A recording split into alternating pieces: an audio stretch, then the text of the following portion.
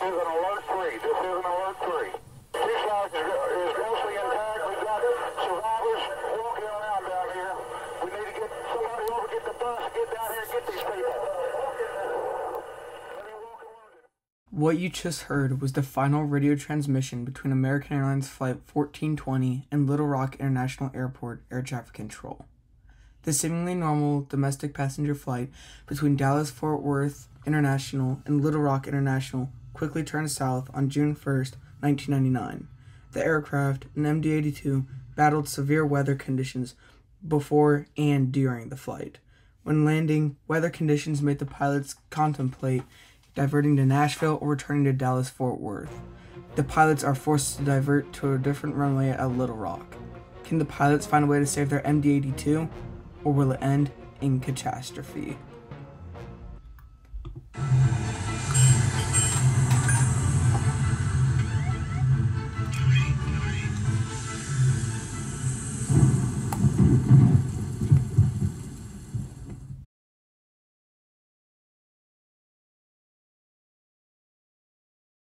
In the flight deck, at the head of the controls of the flight, was 48-year-old Richard Bushman.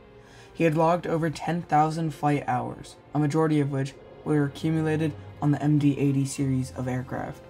After graduating from the United States Air Force Academy in 1972 and serving 7 years in the United States Air Force, Richard flew the Boeing 727 and the previously mentioned MD-80 series aircraft in 1991, both for American Airlines.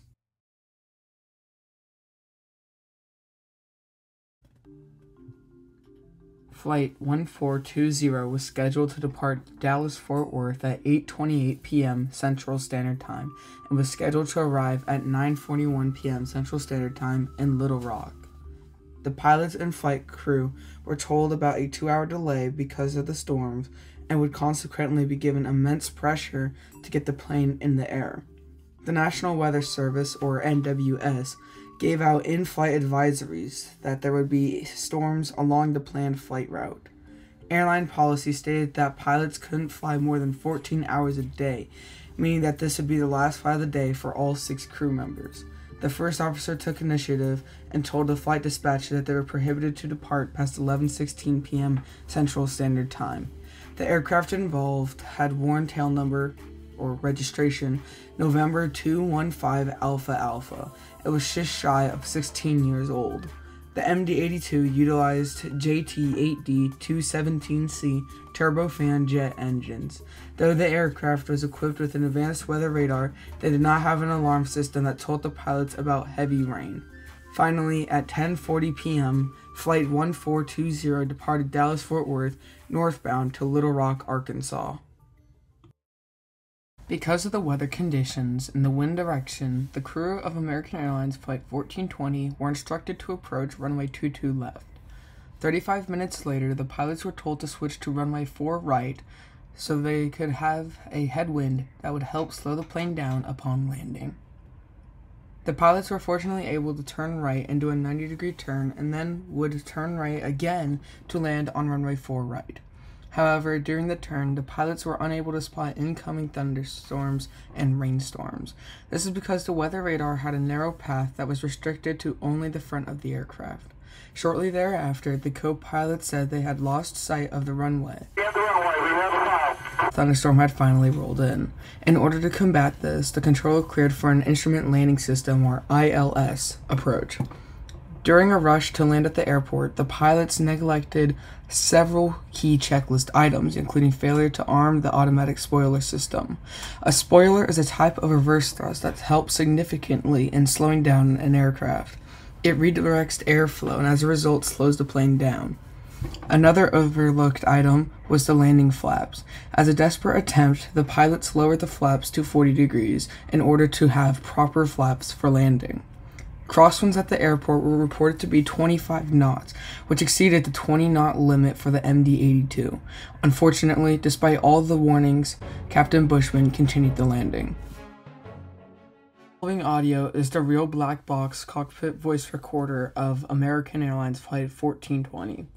The audio will be edited in order to censor any profanity that was stated during the incident. Skip to timestamp 5 minutes and 52 seconds if you wish not to hear it. Got it? Yeah, I got it. 100 feet above. 100. 40. 30. 20. 10. We're down. We're sliding.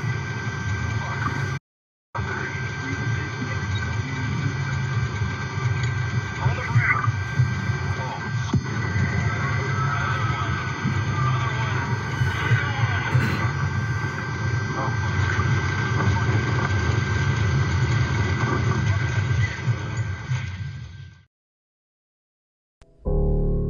After overrunning the runway, the plane had struck the approach lights. It had also struck a structure that is designed to be easily breakable. Normally, the approach lights would collapse and the aircraft wouldn't suffer any significant damage besides damage to the fuselage. But since the approach lights were built on a riverbank with soft ground, they were built extra strong and sturdy. The lights completely destroyed the nose and tore apart the fuselage, completely annihilating the first 2 rows of the cabin and the cockpit. The aircraft came to a stop and it was destroyed.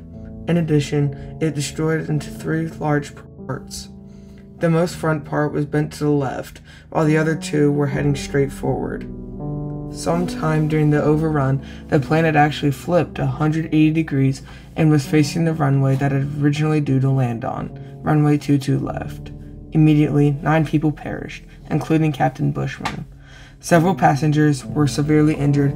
If not severely injured, they still had detrimental injuries.